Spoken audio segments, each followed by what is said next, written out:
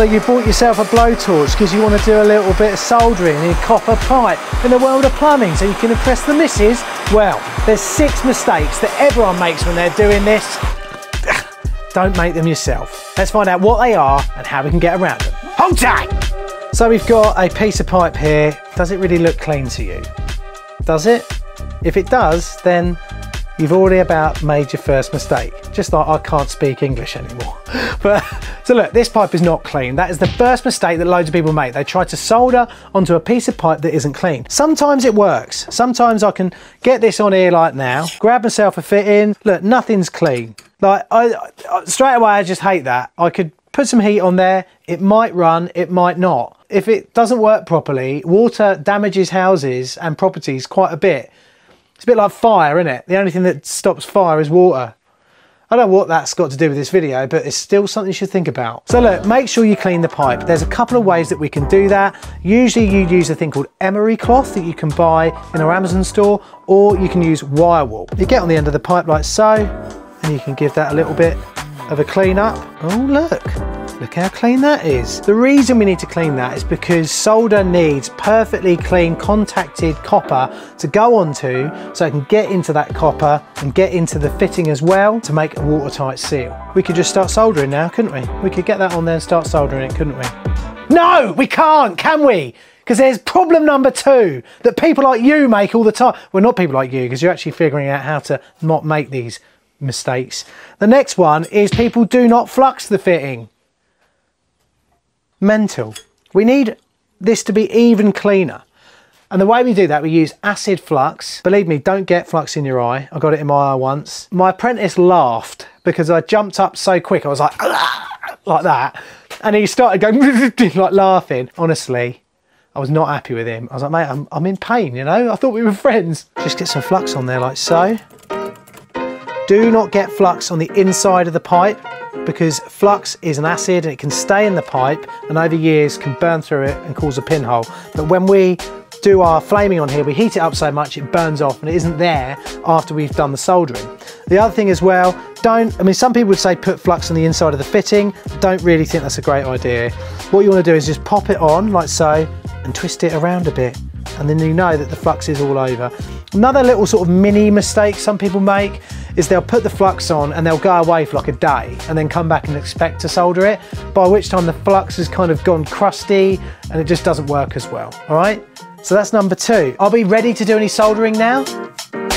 No, we're not. Sorry, I keep shouting. I do get a bit shouty when I'm talking about soldering. It's the thing that's close to my heart. The other thing that people don't do is they might pick up a fitting that's been in their box for a while. This is actually a very nice brand new kind of fitting, but they don't clean the inside of the fitting. That's the one thing I would say you should do if you're using old stuff. Get inside that fitting and give it a bit of a clean, okay? Try and do the same to the inside of the fitting as we did on the outside here, but don't put flux in it. Now, are we finally ready to do a little bit of soldering? I think you find that we are. I'm sure you're all happy. I'm not going to have a go at you anymore. Imagine that, you sat there watching YouTube, being made to feel small and insignificant, like my wife does to me. Anyway, let's get soldering.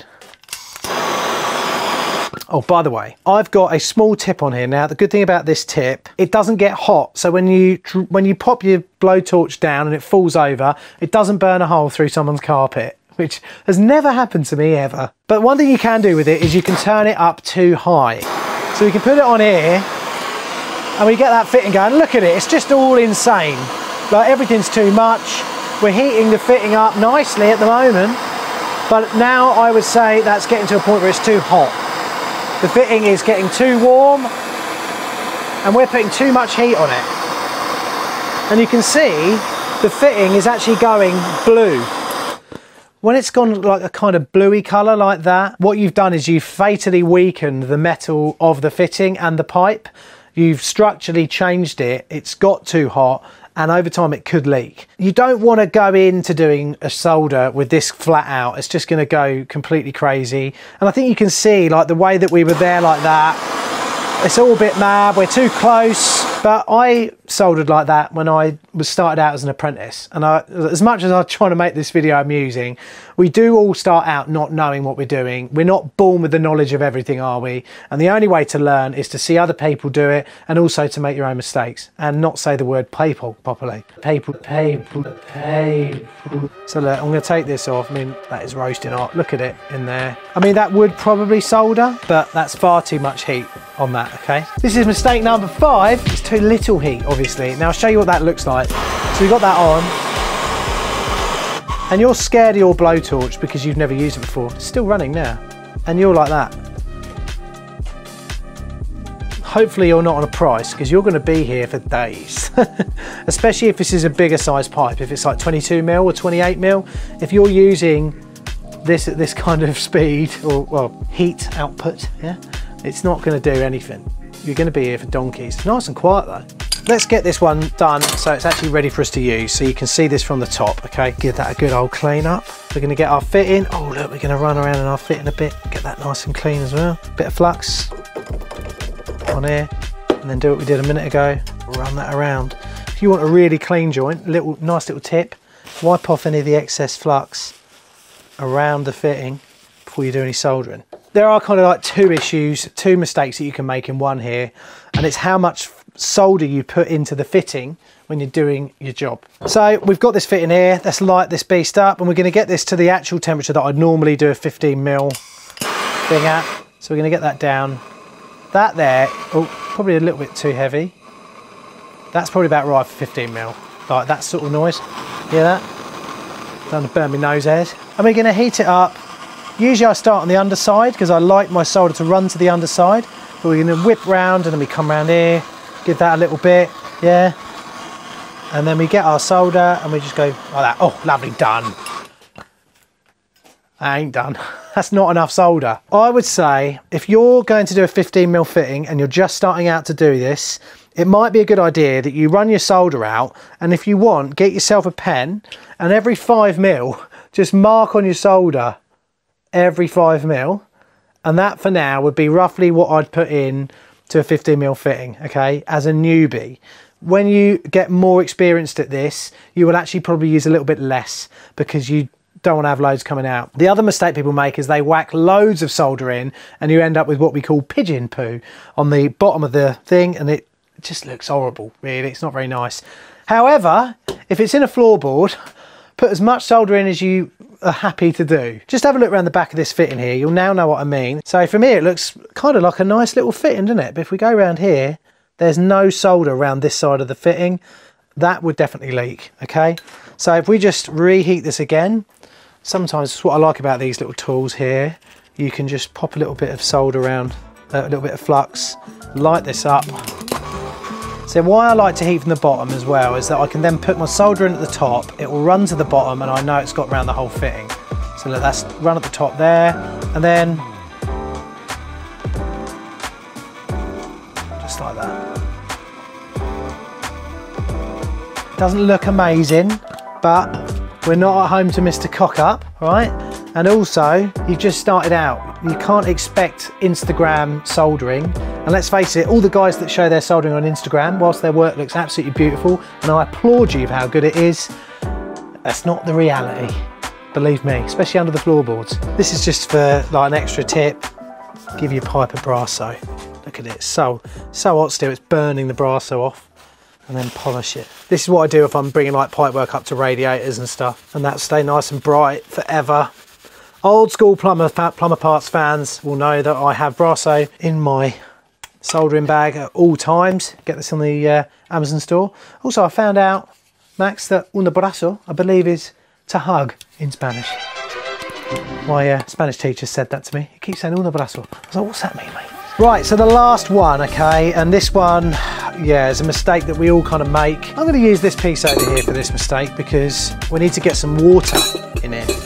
This is when people try to solder a pipe with water in it, and it doesn't work, I'm afraid. Right, so there we go, put a bit of water in there. Firstly, let's just see what happens to the pipe. Say we've got a fitting in this, and we want to heat that up and solder it. And say there's a drip every so often as well. So you're going to get in here like this.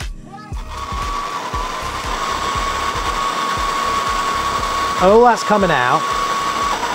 And what effectively is happening there is the water is taking the heat away from the fitting, and we need a proper amount of heat, the right amount of heat, to make sure that we get a lovely solder on there, don't we? If we don't have the right amount of heat, we ain't gonna get a right solder, boy. Few things that you can do, right? If you've got 2 blow torches, this is an old school trick. So the pipe's coming down here, just imagine, yeah? Use your brains and imagine this. You've got the pipe coming down here with water running down it, and you heat this piece up here to flash it into steam. So then you get yourself a nice little chance to get the solder on in there, get that heated up and get it done properly. The other little trick we use, it's an old school one, I've seen loads of other YouTubers have said about this, but none of them are anywhere near as attractive as I am. You get a little piece of bread and you chew the bread a little bit, have a bit for yourself if you like, make sure you put that down in MyFitnessPal, bread's got calories.